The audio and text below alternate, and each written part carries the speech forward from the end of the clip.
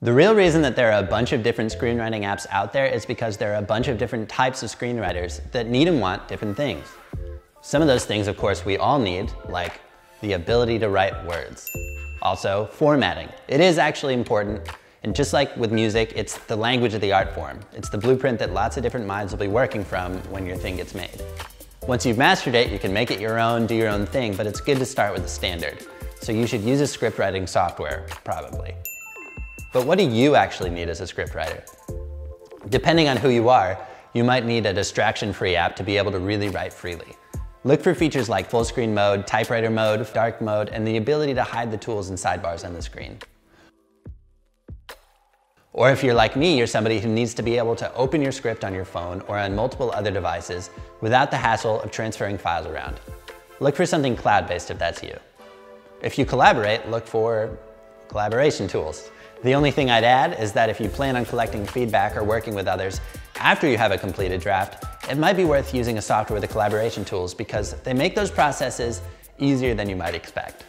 Finally, formatting that is perfect to the standard and tools for the revision and production phases are not in every app, so if that's something you need, be on the lookout for the apps that do that well. Now let's talk about what you want as a screenwriter. Something easy to use. But what does that mean to you? There's only one way to find out if you like how it feels to use a certain app, and that's by using it. So I encourage you to try anything that you can try for free. If the act of writing isn't so easy that it's mindless, you won't be able to focus on the creative part. If you're worried about lost work, I'd recommend looking for time machine tools and auto-saving so that you can stop worrying about that. The cloud might be the way to go here too.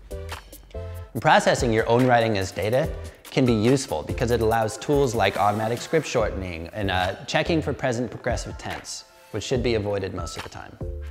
But beyond that, knowing things like who talks the most and gender breakdown of your story can be helpful in learning about how you write so that you can grow as a writer. Now, the last thing you might want are in the category that I call creative tools. Be on the lookout for things that you see in software that you think will help you to streamline your creative parts of your process. You'll know what they are for you when you see them. Do you want to have timers and alarms that keep you in the zone? Do you want to be able to use index cards in the same app that you write your screenplay in? Do you want to be able to listen back to the things that you write instantly with text-to-speech voices? These are questions that only you can answer. I hope you found this helpful. Let me know in the comments if there's anything else that you'd like to see in your screenwriting apps. And finally, check out writerduet.com to see if WriterDuet is a good fit for you.